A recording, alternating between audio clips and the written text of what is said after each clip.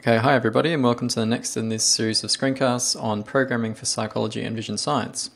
So in this screencast we're going to look at how we can provide some input to our program when it starts running. So the objective here is for you to be able to construct a simple graphical user interface so that the program can receive input at the beginning of its execution. So typically when we run an experiment, for example, we want it to be as close to identical for all participants, at least those participants within a particular group, as is possible. However, there's also some aspects that we want to be specific to a particular time that we're running the program. For example, we might want to give a participant number, or we might want to give a repeat number, or we might want the program to be specific to a particular condition. So a straightforward way we can do this in CircuitPy is to build a simple GUI. So GUI stands for Graphical User Interface, that gets brought up when the program begins. So the user can then put in the required information, and we can then use this in the rest of our program. So let's have a look at how we can do this.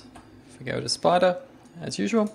So to create this graphical user interface, we're going to use a subpackage in CircuitPy called GUI. So as you know, we need to import this functionality. So we start our script with an import circuitpy.gui. Now to create it, we're going to define a variable called GUI, and we create this by using a functionality in circuitpy.gui called DLG. So this stands for dialogue. This is basically the idea that something's going to pop up on the screen that we're going to be able to interact with as the user running this program. So when we're all set, we issue the function GUI.show. Okay, so we haven't really done anything to it yet, but let's save this and run it just to see what it looks like. Alright, so you can see that we've created this dialog box, and it's got two buttons, OK and cancel. So if I press OK, that finishes and the program ends. So let's add some information to this GUI so we can have the user provide some relevant information. So what we might want to do is have a way that the user can provide a participant ID and a run number. So let's say the participant ID is P1000 and this is the first run. So what we can do is use this function called add field. It's part of the GUI. So let's call it subject ID. So that's one field that the user can enter information into. The next one, let's add another. Whoops. Let's call that condition num. Okay, so now we've added two fields to this GUI. So let's have a quick look at what that looks like. Alright, so now you can see there's some more information in our dialog box. We've got this label subject ID, and we can enter some information in here.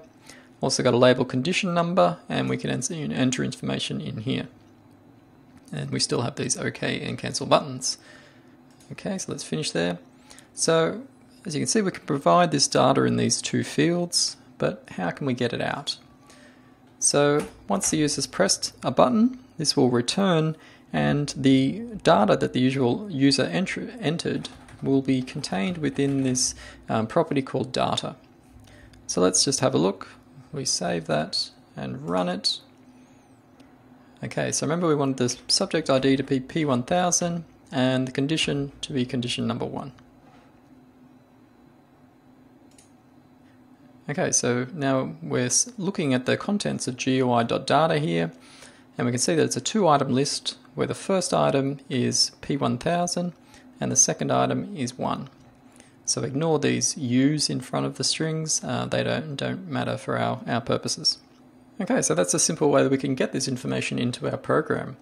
So one last point is, well, here we've got condition number as a string, but perhaps we might want to use that as a number in our program. So how can we do that? So first let's extract the subject ID from the GUI.data string. So see that it's the first item here. So we index that using the 0 index.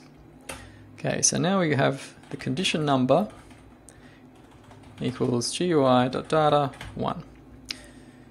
Okay, so the trouble here is that this GUI.data1 is a string.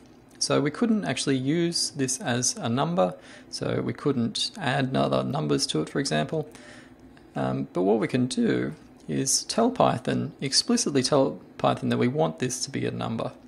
And in particular, we want it to be an integer. So we use this function int, which is going to convert this string into a number. So let's just have a look at, so if we print the subject ID, and we also print the condition number. So if we save it and run it, again we'll do P1001. Alright, so you can see we've been able to pull out our subject ID. We've also been able to pull out our condition number. Now just to show you that condition number here is the number 1 rather than the string 1, we can print out what would happen if we added 1 to it.